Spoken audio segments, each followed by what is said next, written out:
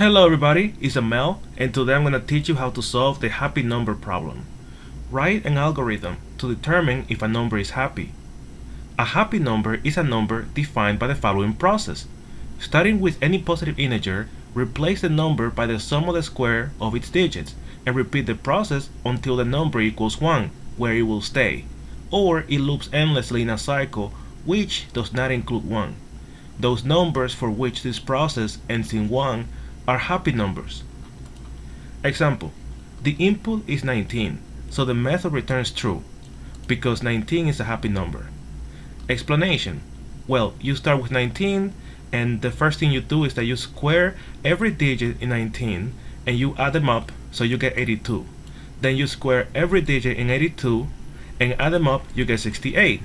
Then from 68, you square every digit, and you get 100, after you add them up. And from 100, you square every digit and add them up, and you get 1. So because it ends in 1, this is a happy number. So as you can see, in this problem, we're dealing with a cycle. So one way to solve the problem is to use a data structure like a set that allows you to find an element in constant time. You can check if the element is in the set in constant time. But there's a better way. So in this video, I will show you both ways. One way using a set, and the other way is using the two-pointer technique. So without further ado, I'm going to show you how to solve this problem. First, I'm going to have a set of integer set is the value of new hash set. Then I will say while n is not equal to 1, because if n equals 1, then this is a happy number. Whenever it gets to 1, if it gets to 1.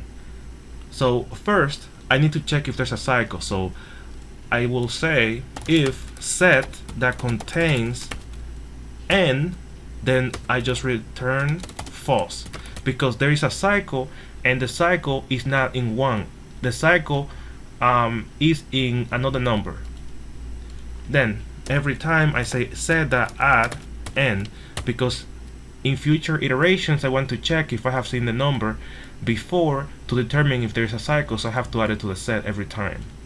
Then I will just say n gets the value of find next of n. So find next is a method I'm going to write below, and this will do this process here of finding the sum of the square of every digit in the number. So by the end, I return true, because if I was able to get out of the while loop, that means that n equals 1, so the number is happy because it was able to get to 1 after applying this process. So now I'm going to have private integer find next integer n. So I just need to find the sum of the square of every digit in the number. So I'm going to have a variable for the final result, gets the value of 0. At the end, I return that final result. And then I will say while n is greater than 0. And I have the condition n is greater than 0 because every time I will be dividing n by 10, n divides equals 10, because I will be getting the rightmost digit every time. So I will say result plus equals n modulo 10 times n modulo 10.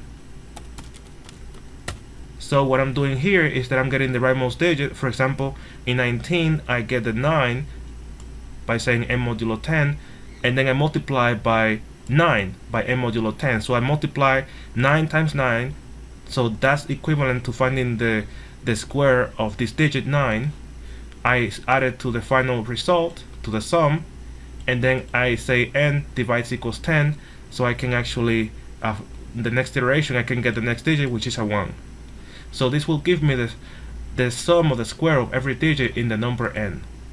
So using the set, I can detect a cycle, and if there's a cycle and the cycle doesn't happen with this number 1, then I return false. But if eventually n becomes 1, I break out of the loop and I return true. So the number is a happy number. I'm going to run the code.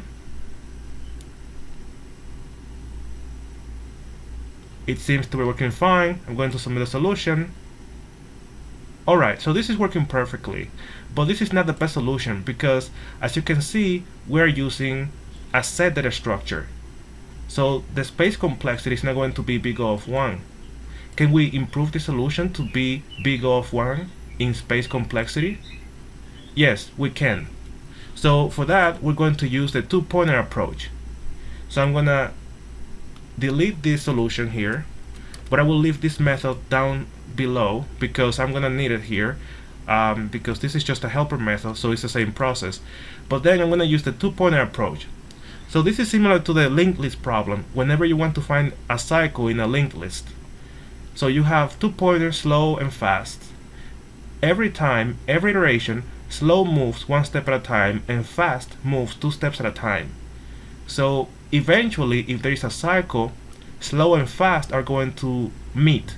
Slow and fast are going to be equal. So in this case, we want to check that slow and fast, when they meet, there's a cycle, and we want to check that they meet at number 1. If they meet at number 1, then this number is happy. And the space complexity would be big O of 1.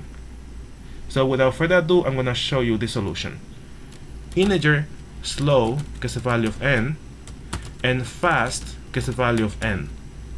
Then while true, I'm going to say slow gets the value of find next of slow, fast gets the value of find next of fast, fast gets the value of find next of fast, and then if slow equals fast, I break, and by the end I just check, because here if slow equals fast, it means that there was a cycle.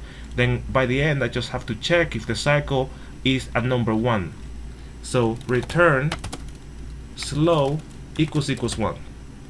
So I'm going to run the code. It seems to be working fine. I'm going to submit the solution.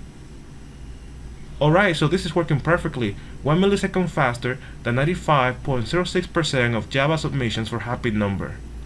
So as you can see, this solution is more elegant and more efficient because it uses less space. It uses big O of 1 space.